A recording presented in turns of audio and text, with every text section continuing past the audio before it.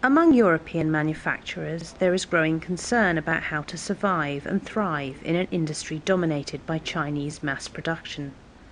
To this quandary, Rodolfo de Benedetti, chairman of Sogefi, an Italian car parts maker, offers an answer. For Sogefi, the solution is a super lightweight spring, a premium product. Instead of being made in steel, it's made of composite material, and we save a lot in terms of energy footprint in producing it.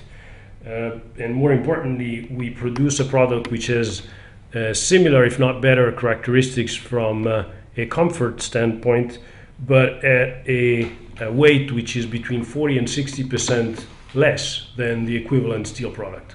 So this plays very well into the need of car makers globally that are working on reducing the weight of the vehicle to reduce their consumption, and we are finding them extremely interested to talk about this product. Mr. de Benedetti has signed a deal to supply the spring to Audi, the German car maker. He considers premium products like these to be the future of European manufacturing.